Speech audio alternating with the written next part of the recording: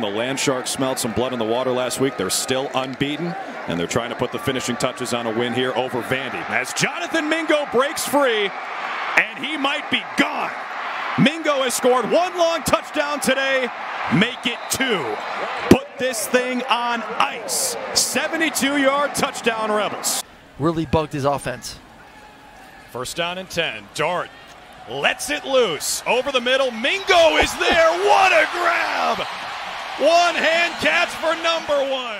Find a way to bounce back. They give him a couple of easy throws horizontally. Now a shot downfield. He lets it rip, and Mingo's behind the defense. Goodbye, Jonathan Mingo. Touchdown, Rebels.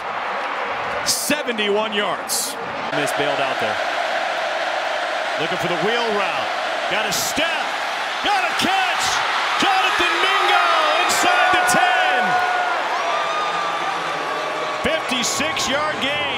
Against Baylor. This is the first time he goes first, and he loads it up on the first play from scrimmage. Jonathan Mingo just mossed somebody. James Jordan on the coverage. Mingo takes it away for 30.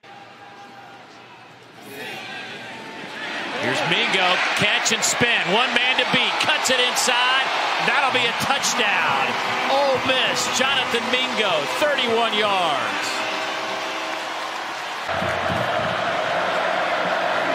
Play fake to Judkins, and he's going to go deep.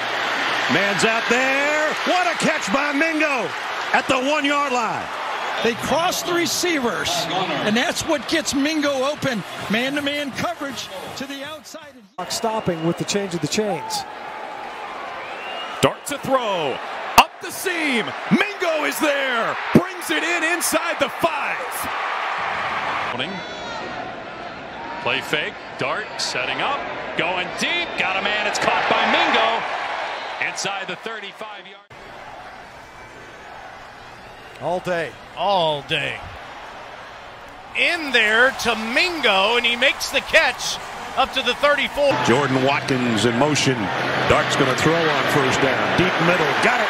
Complete to Mingo. In his first game as a head coach, in its first and goal at the 5. This is a backwards lateral to Mingo. Touchdown, Rebels. Mingo in the flat. Caught. Touchdown, Ole Miss.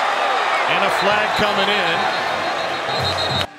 Quick throw, and Mingo with a heck of a catch going up high. Right on top of Kadarian Ray. Quick slant. Mingo touchdown.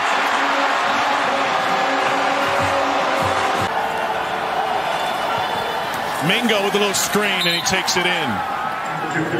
They ran that play to great success last week against Alabama.